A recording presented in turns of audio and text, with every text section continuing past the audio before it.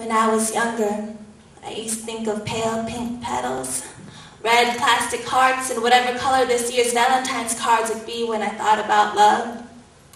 9-year-old innocence defined the simplicity of love as a shade of pink afterglow left from a blush.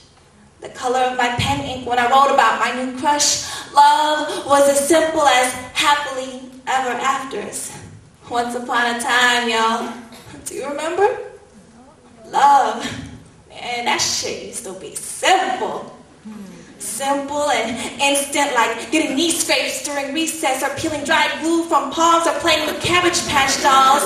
Simple like red, pink, and white. Simple like red and blue made violet and red and yellow made orange and yellow and blue made green. But when I was 18, I found out that apparently and unfortunately, black and yellow, they don't mix to form love.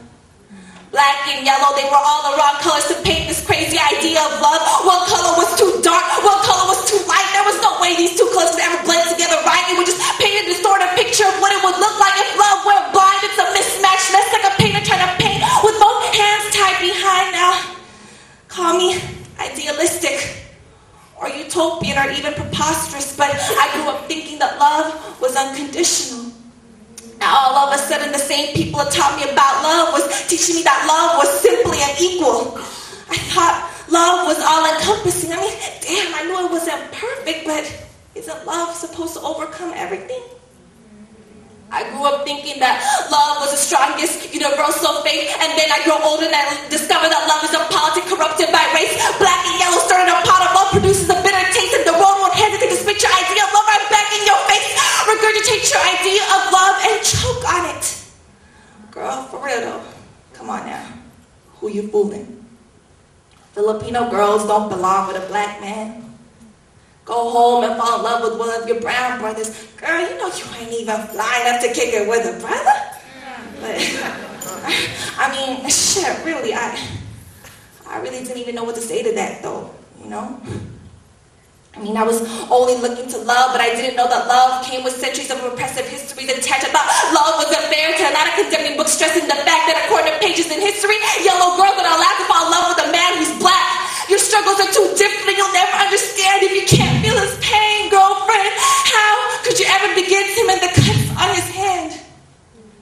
You were birthed from different motherlands, and from where you began, the sun never shone the same way. So how can you expect to shine a light if your ancestors never accepted his darkness anyway? Shit, love ain't so simple anymore now, is it? Mom and Dad, you know, ever since I was little, I've always held and honored, respected every word that you said, but I'll never forget that look of disappointment in your face when I didn't bring home a Filipino man, but brought a black man home instead.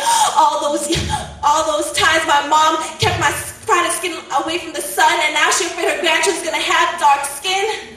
Couldn't even go out and tell my aunts and uncles I was all grown up, and now I had a boyfriend. And don't even think about going out there causing heart attacks and tell your grandparents. So for 2 years, I was forced to suppress the love I had for him. Forced to suppress one of my life's greatest accomplishments. I finally won someone's heart over and no one even congratulated me on it. You know, it didn't even matter that we made each other happy. It didn't matter that we made sacrifice. The only real thing I knew there was the love he had for me. And just so you know, I nurtured him with all the love I could possibly give. See, I made sure my man was taken care of and I was prepared to care for him as long as I lived. But damn, all was never enough because this world kept insisting that the road between yellow and black was made a little too rough. Damn world.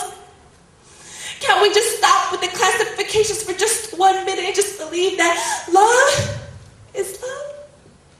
See, I'm only human. I can't always choose who I fall in love with. Sometimes Cupid's arrows fall unexpectedly and the spell is too strong for me to fight it. I'm just a woman looking to give my love to a man who's deserving of it. And if that man is a different color than me, then what kind of woman would that make me if I turn my back against him? Damn, I wish love was simple again.